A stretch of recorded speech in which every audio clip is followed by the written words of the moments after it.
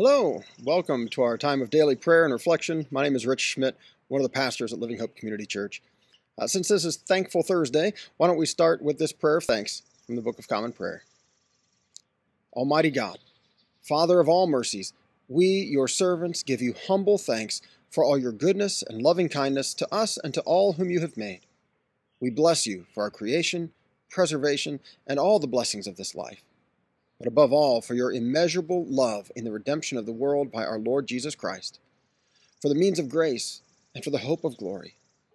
And we pray, give us such an awareness of your mercies that with truly thankful hearts we may show forth your praise, not only with our lips, but in our lives, by giving up ourselves to your service, and by walking before you in holiness and righteousness all our days. Through Jesus Christ our Lord, to whom with you and the Holy Spirit be honor and glory throughout all ages. Amen.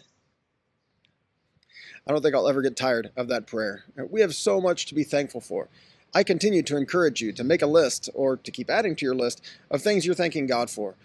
Just recently, I've been thankful for the chance to see family on Memorial Day, for the beautiful weather, for the fact that my sunburns haven't been too bad, have gone away quickly, and for living 3 blocks from a pizza place. That came in very handy yesterday when the boys wanted pizza for lunch.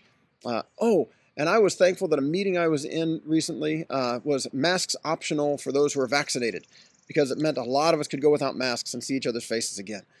I'll be sending an email out about that to our church list later today to let people know that on Sunday mornings, we ask people to wear masks when coming and going and walking around, but once you're to your spot where you'll be seated for the service, still socially distanced from other people, you can feel free to remove your mask for the service. As more and more people are vaccinated, we get closer and closer to being done with this whole thing, and I'm thankful for that too. But above everything else, as we just mentioned in that prayer, we are thankful for the immeasurable love that God has shown us in His Son, our Lord Jesus Christ. This thought led me down a trail of reflecting on a whole lot of Scripture this morning. I invite you to reflect on these with me. We have in our Bibles 3 letters from John. And then the first one he says in chapter 3, "See what great love the Father has lavished on us, that we should be called children of God, and that is what we are." Later in the chapter it says, "This is how we know what love is. Jesus Christ laid down His life for us, and we ought to lay down our lives for our brothers and sisters." In chapter 4, he says, "Dear friends, let us love one another, for love comes from God. Everyone who loves has been born of God and knows God. Whoever does not love does not know God, because God is love.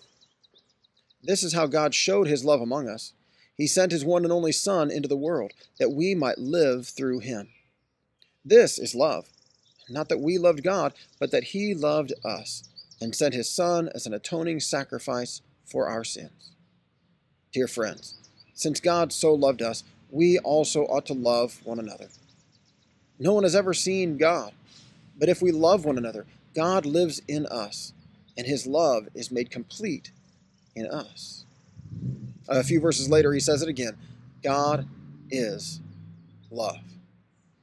Over and over, the Bible makes love the defining characteristic of God and of God's people. Those of us whose lives have been transformed by His love are becoming a people of love. We see this from the beginning of the Bible all the way through to the end. When Jesus was asked, which of the 600 plus commandments that God had given to His people Israel, which of them was the most important? Here was His answer. The most important one, answered Jesus, is this: "Hear, O Israel, the Lord our God, the Lord is one. Love the Lord your God with all your heart, and with all your soul, and with all your mind, and with all your strength. The second is this: love your neighbor as yourself. There is no commandment greater than these." He quotes from Deuteronomy and from Leviticus and pulls out the 2 commandments to love and joins them together in this inseparable whole. We love God and we love our neighbors. And in other places he says that the way we love God is by loving our neighbors. Do you remember Matthew 25, where Jesus says that whenever we feed the hungry, clothe the naked, care for the sick and imprisoned, when we care for our fellow human beings in need, we are doing it for Him. We are serving Christ by serving our neighbors in need. Love God, love your neighbor. No commandment greater than these. Or in Matthew's gospel, Jesus says, all the law and the prophets hang on these 2 commands. The Apostle Paul says something similar in his letter to the Galatians. He says, the entire law is fulfilled in keeping this one command: love your neighbor as yourself. And in his letter to the Romans, whoever loves others has fulfilled the law. The commandments, you shall not commit adultery, you shall not murder, you shall not steal, you shall not covet, and whatever other command there may be, are summed up in this one command: love your neighbor as yourself. Love does no harm to a neighbor, therefore love is the fulfillment of the law. And of course, Jesus said to his disciples, "As I have loved you, so you must love one another. By this everyone will know that you are my disciples, if you love one another." As he loved us, we love each other. This marks us as belonging to him, as his disciples, learning from him how to live in a way that honors God, how to be human beings in the world that God has created. He has loved us, so we love each other. Let's join our hearts together in these prayers. Almighty God, grant that all who confess your name may be united in your truth, live together in your love, and reveal your glory in the world. Guide the people of this land and of all the nations in the ways of justice and peace, that we may honor one another and serve the common good. Give us all a reverence for your earth, for the earth as your own creation, that we may use its resources rightly in the service of others and to your honor and glory. Bless all whose lives are closely linked with ours, and grant that we may serve Christ in them and love one another as he loves us. Comfort and heal all those who suffer in body, mind, or spirit. Give them courage and hope in their troubles, and bring them the joy of your salvation. We commend to your mercy all who have died, and we pray that we may share with all your saints in your eternal kingdom. Now let's pray together the prayer Jesus taught us. Our Father, who is in heaven, hallowed be your name. Your kingdom come, your will be done on earth as it is in heaven.